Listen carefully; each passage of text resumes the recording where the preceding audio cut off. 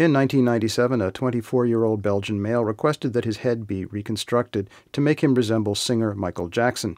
3 plastic surgeons granted his wish. His quest, they write, was to obtain the facial features of Michael Jackson, his idol, that he imitated professionally. The young man impressed them with his detailed knowledge of his own craniofacial anatomy, especially his gonial angles and malar prominence. The doctors accepted the challenge. After thorough discussion and psychiatric analysis, they explain, we agreed to morph him in a way that all changes could be undone and that the tissues were not at risk for considerable permanent damage. Mr. Egarisi, a California inventor, filed a patent application for an anti-hijacking system.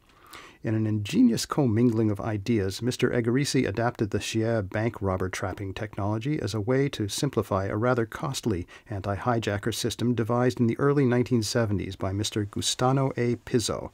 Mr. Pizzo's invention drops a hijacker through trap doors, seals him into a package, then drops the encapsulated hijacker through the airplane's bomb bay doors, whence he parachutes to Earth.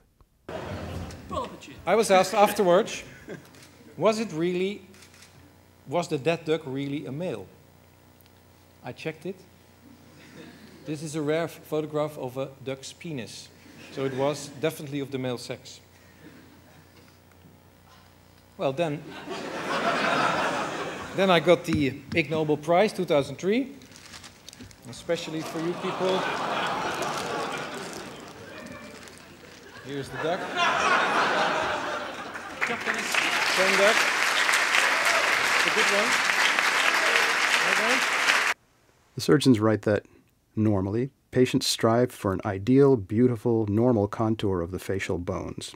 We were confronted with a patient who requested a 3-dimensional overcorrection. They saw simple ways to rearrange the young man's chin, and also his cheekbone arches. But how to achieve the desired posterior mandibular augmentation? That was the puzzler. Solving it would be a medical first.